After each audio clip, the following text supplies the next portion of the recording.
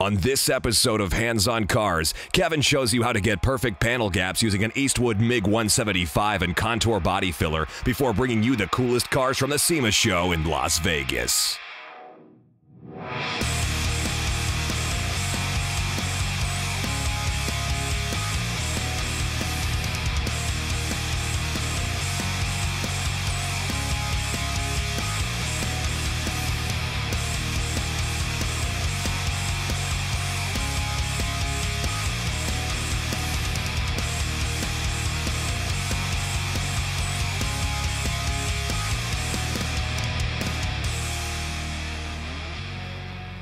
Hey guys, welcome to Hands on Cars. Well, Zed Sled, it's a roller, baby, finally.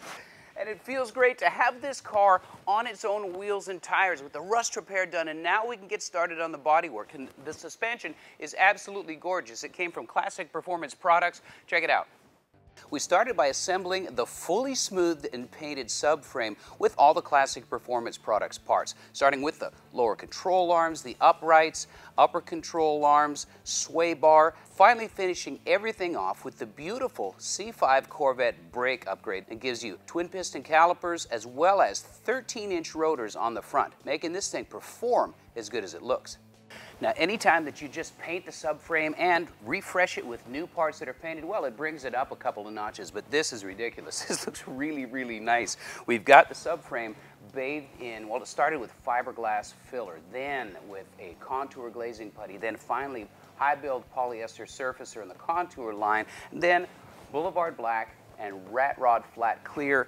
It's just gorgeous. You combine that with the Classic Performance tubular upper and lower control arms, the new steering box, all the goodies here, including urethane engine mounts.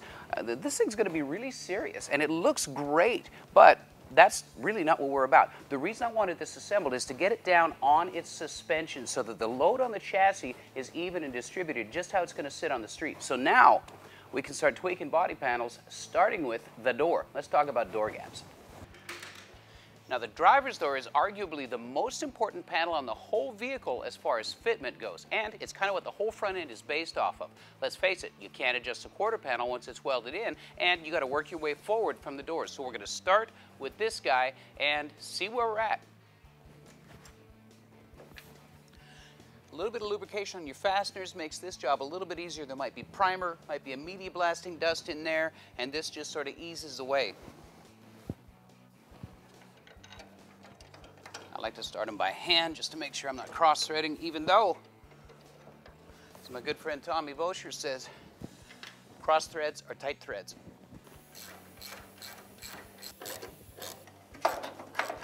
Now, normally I like to adjust doors without the strike in place. That way the door is of its own free will and is not binding, and you're not cheating using the striker. But because they're stupid heavy, we're going to go ahead and put the striker in just to help support the back of the door until we get it close, and then narrow down.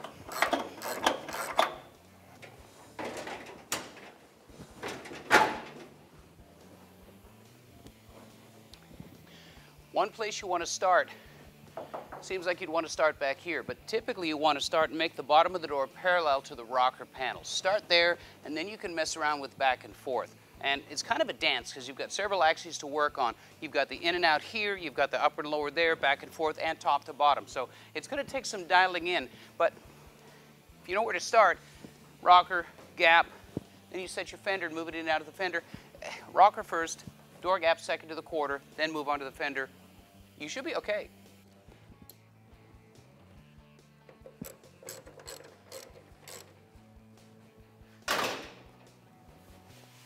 That's good. Okay, so after futzing for about an hour on this door, I've got it lined up where I'm okay with my gap across the bottom, although it's a little large, but the gap here is where it needs to be. I can't bring the door down anymore because my style line on the quarter and the door match up just about perfectly, and my level across two panels is good. So we've reached a starting point. It's wide here, it's okay here, it's okay. And if you travel down this gap, you can see where it kind of wows out and comes back in. But we're not ready to start shaping that yet because we haven't established the alignment on the front fender. So that's what's next. Now we got to put the radiator support on in order to hang the fender. So we're going to protect our beautifully painted subframe so we don't end up with a redo. So just like the subframe bushings themselves, the radiator support bushings, well, they were garbage. They're dry rotted, cracked, and they're just worn out. And there's no sin in that. This is an old car, but we could do better than this. So just like on the subframe, we're using Detroit Speed and Engineering's hard-coated aluminum solid bushings that are going to offer no reflection, and the best thing is that they're never ever going to need replacing.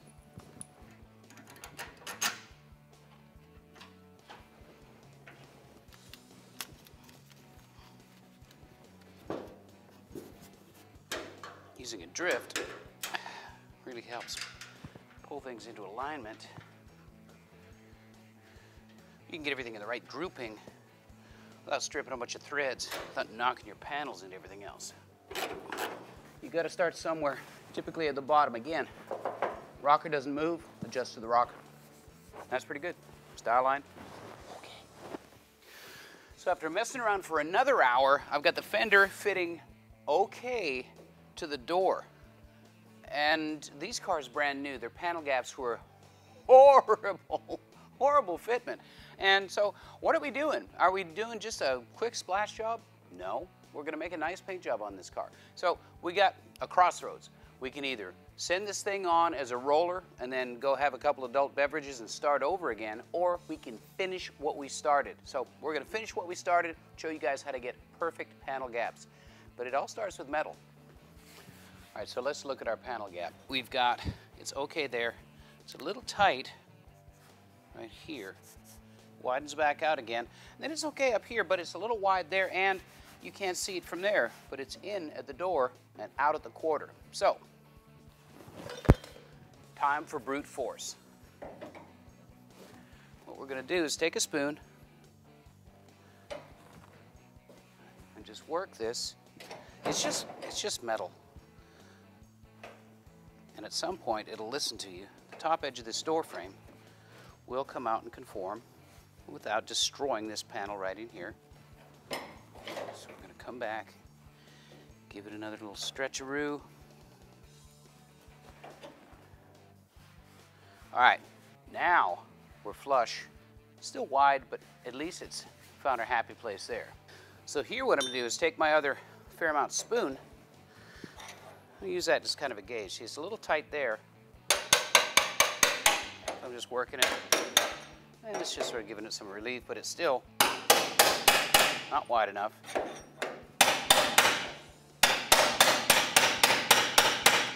We can do a little bit on this side.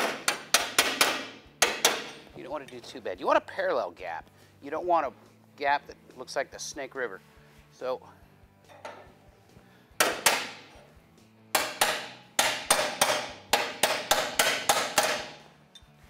but keep in mind, anytime you push metal around, it doesn't just disappear, it goes somewhere. So right here, it came out. So now we got to do a little bit of finessing on here, keep from bulging out. We want to bodywork those panels together and make it really nice so it doesn't upset us later. But we're getting there. Now there's a lot you can do with filler, but I don't ever want to think about it as a reconstructor. I want to do that all in metal. Now we can smooth things with filler, but let's not construct with filler. So this door is, well, it's metal, so we can weld on it. I've got a MIG 175 sitting right over in the corner, so I'm going to expose this, get it ready to build it up. Don't go too crazy on this edge because it's just a folded over panel. It's only 20 gauge and it could get thin. You don't want to burn through. Hands on Cars is brought to you by the Eastwood Company. When you're restoring a car, truck, or motorcycle, Eastwood has everything you need to do the job right. Eastwood, since 1978.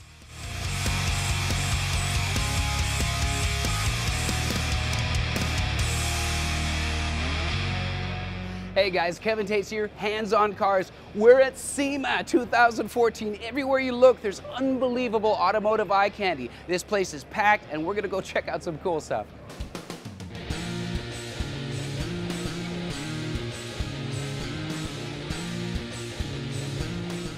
Hey man, you never know who you're gonna run into. Tim Strange, how you doing, bud? Good, how you doing, man? Good, hanging in. What are you doing? Just walking around? Yeah, having some meetings. I'm on the new product panel that I help judge new products here Yeah. this weekend, and been a part of that team for like 11 years, so it's kind of cool to be a part of the industry and see all the new products that they bring, and there's some amazing stuff here this year. Yeah, cool. You got any cars out here? Nothing this year. I had 2 here last year. I got 2 coming next year. I need to figure it out a little bit better, so I just space it out so I'm not killing myself with 2 cars each year. But yeah, it's kind of nice, and if I don't bring a car, I kind of get more business stuff handled out. Well, it's a de-stress too, to not have something out here, not have that time crunch and that pressure, right? Yeah, and it's still kind of nice to have a project here with all the companies that support you through the years, but you kind of forget people on the outside. They just think it's a big car show. Yeah. But this is for the industry to do business. Yeah. You talk to your people, you sell your products to your guys in your shop and stuff, your customers, and people that help you on your personal projects. So it's just nice to come here and put names to a face that you've emailed or whatever and just shake hands, and you never know who you're going to see at the SEMA show. Absolutely. Yeah, and a guy like you, getting serious, a guy like you, it wouldn't be possible for you to build the cars that you build without strategic partners like everybody on the floor here. So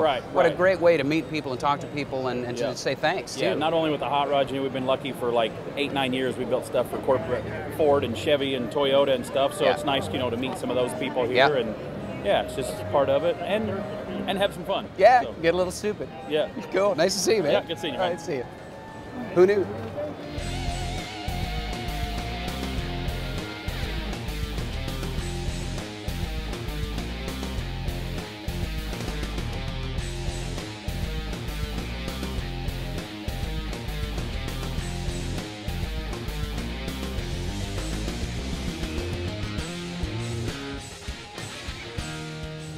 Well, you guys know that I'm a Mustang guy, and I've had the privilege of seeing this particular car on its way in construction and actually kind of come out of your head. Chris and I first met. This is Chris Slee, Kiwi Classics and Customs. We first met on the set of a TV show called Search and Restore, where Chris was a volunteer, and we found out real quick, we've got this in common. We're Mustang guys. And this thing is outstanding, man. So it's a really cool concept. You knocked it out of the park. Let's start here. KSV 9000, what's the significance? Okay, well the 9000 is for the size of the engine. It's a 9-litre big block Ford. So that's 9,000 cc's, so that's the 9,000. The KSV is Kiwi Special Vehicles. Right, which is your brand on your custom vehicles. On my custom car. Yeah. Thank you for asking me to shoot the car. I was honored that you wanted me to spray the car, and we had a great time. It was not without its challenges too because of the time crunch, but I'm happy with it. I hope you're happy with it. We've had some nice comments. Look, Kevin, I'm delighted with the paint job. It's come up tremendously, and the ghost graphic is exactly how I wanted it to be. Yeah. And so it's the tribal tattoo is down the side. There's right on the front. I'm not sure whether you'll pick it up on camera, but there's a Maori warrior, which is our indigenous people, and then a silver fern coming back off his head, which is a New Zealand icon. Yeah. And people are calling the car, and this is matrix paint, yes? Yes, it is matrix paint. People are calling the color root beer, but it's a black with the red pearl? Black with the red pearl and a couple of other secret ingredients that Matrix threw in there to make a pretty impressive color. It looks black most of the time. Yeah. And a lot of the times the ghost graphics really do completely disappear. Yeah, but you know what? It's almost a shame to put a paint job that detracts from your metalwork. Thank you very much. Let's start looking at some of these features. Let's start with the hood. Talk to me about the hood. So we took the stock hood, went to pick apart the junkyard, found a hood off another car, and grafted it on the top, created a cowl hood out of it. Yeah. As it turns out, it's a 98 Pontiac Grand Am hood, but who would know?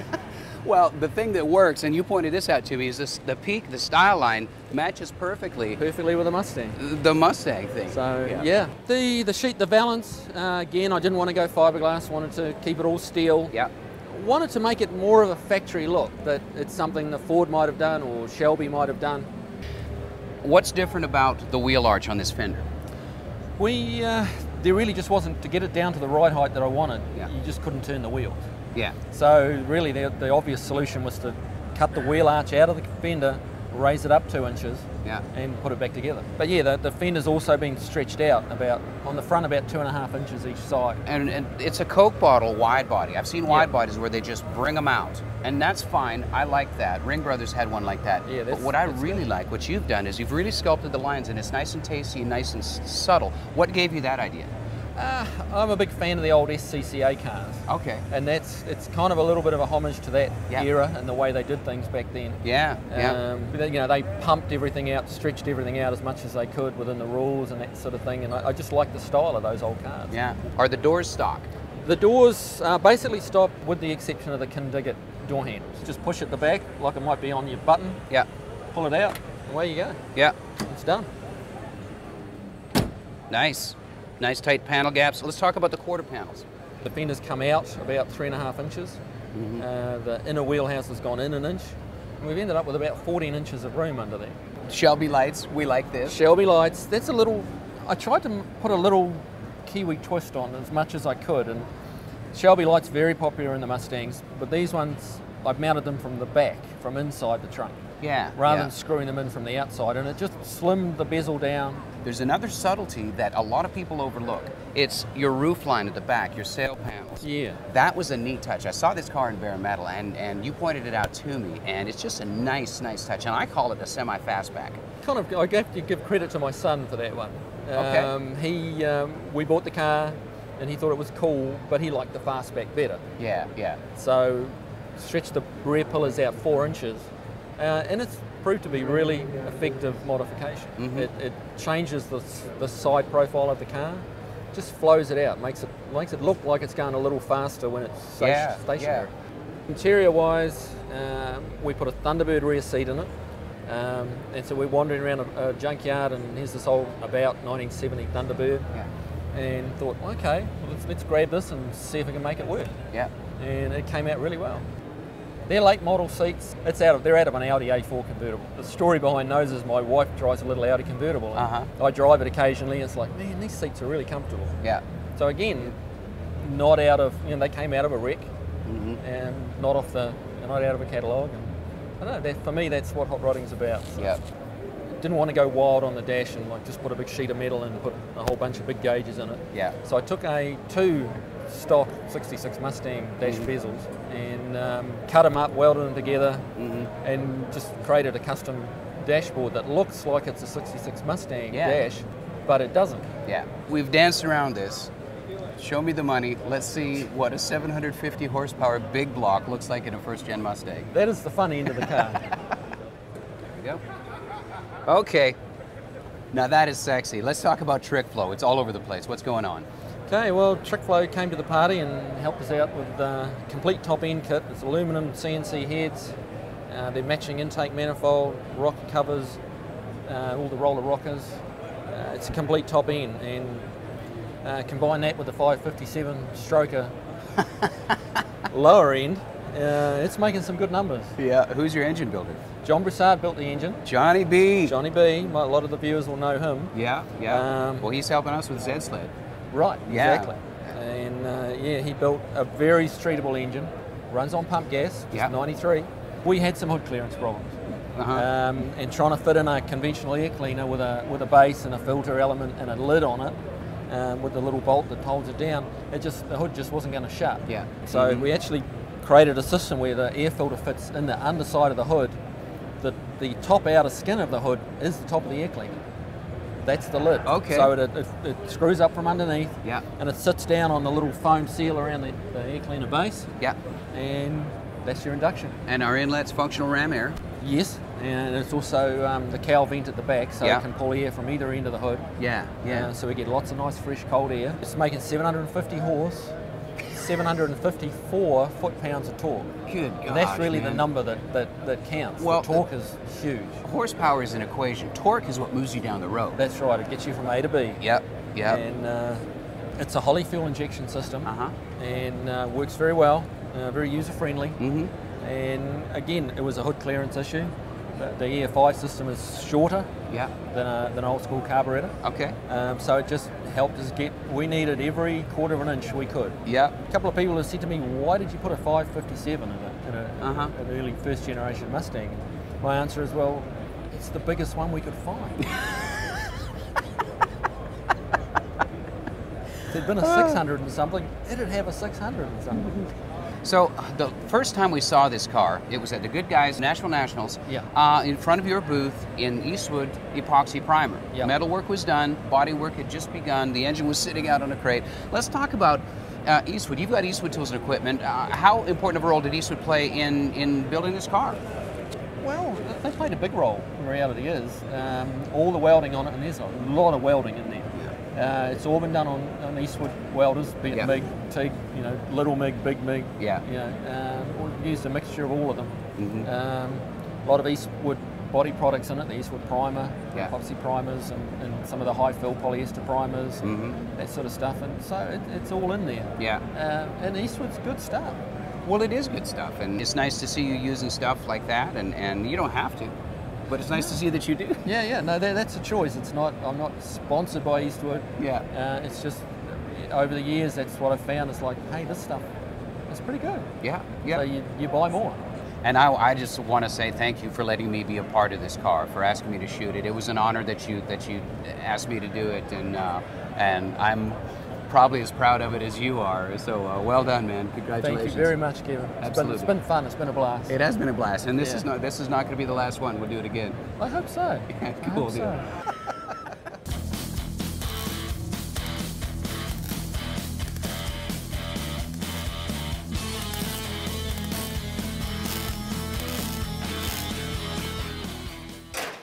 Now that gives me something to work with that's not going to get knocked off by a shopping cart at the Walmart parking lot.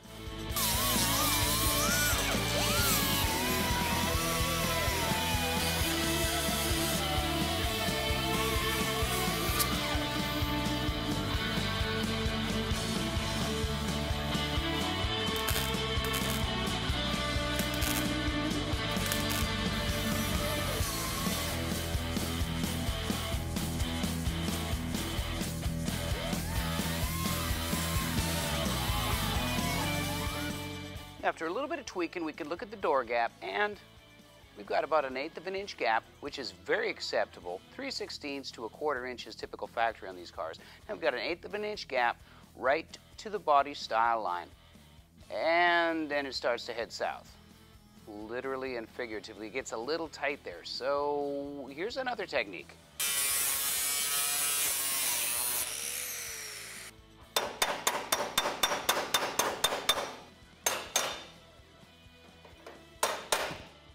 Basically what happens is you create a path, you create another area for that metal to move to. Now we come down and we'll do a fill weld on that gap, start grinding, and we're getting there. We're getting there nicely.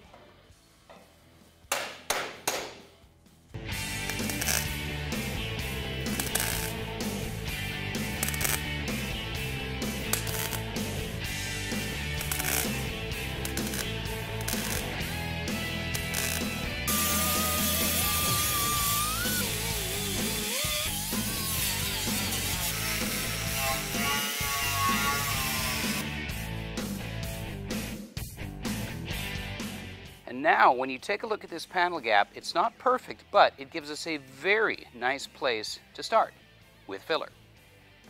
Now, for my first round of filler, I'm going to use short strand fiberglass reinforced filler. It's not going to take much, but I want that foundation. This stuff dries a little bit harder than your conventional polyester fillers, so I want that strong foundation to build the rest of it on, even though we're going to have minimal film build with the way we did our panel finishing and our gapping with the grinder.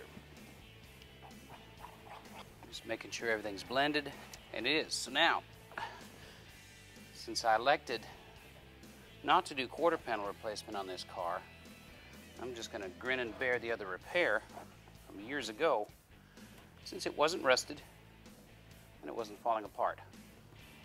Just giving it a skim coat wipe, like so. And now we do another skim coat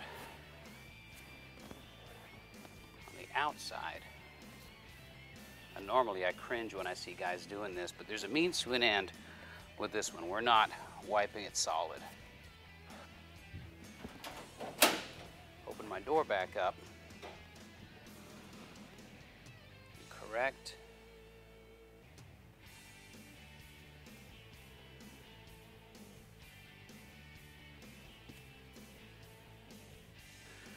Remember, we've got way too much on there, and 80% of this stuff is going to end up on the floor in powder. All right. It's firm, but it's not totally locked up. I'm blocking with 36.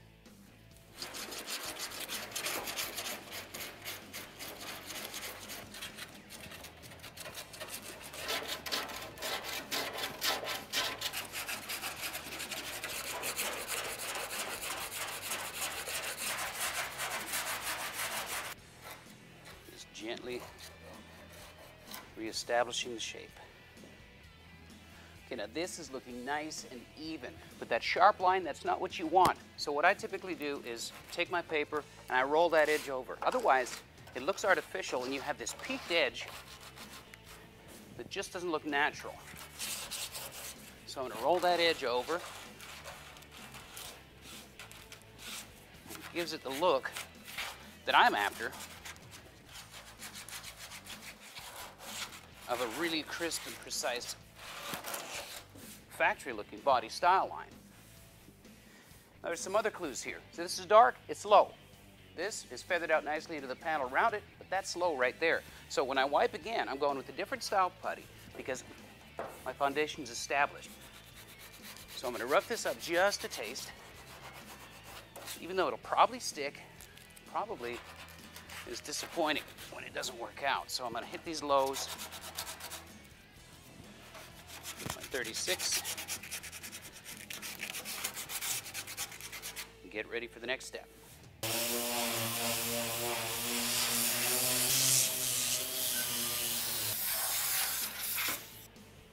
Second stage is with Eastwood's Contour polyester filler.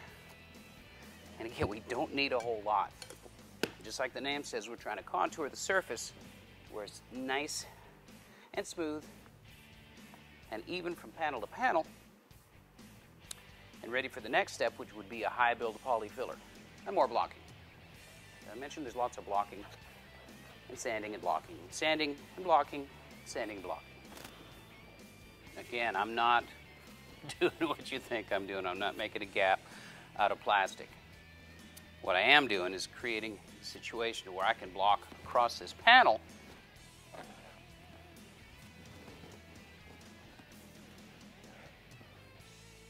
give myself the effect that I want and a nice, really flat panel gap.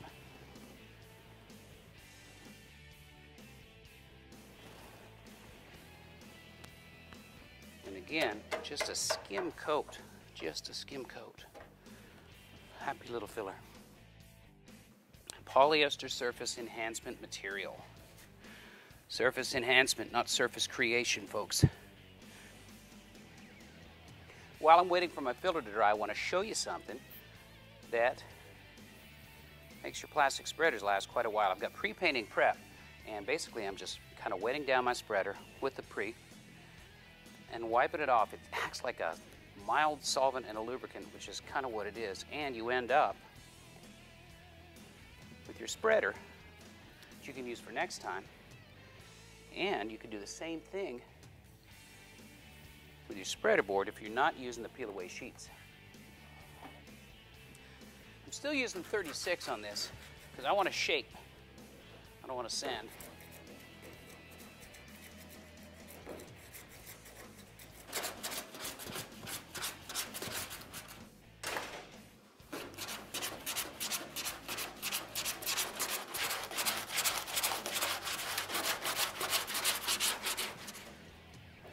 All right, here's where my soft sander comes in.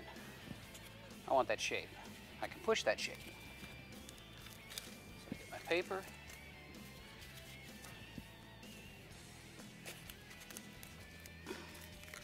That guy stays curved.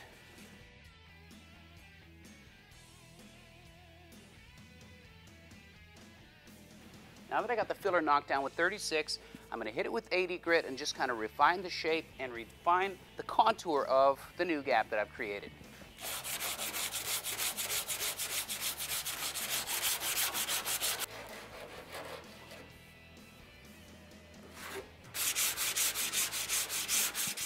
All right, on the inside of the jam, yes, we used filler, and in fact I used 2 stages of filler, but look here.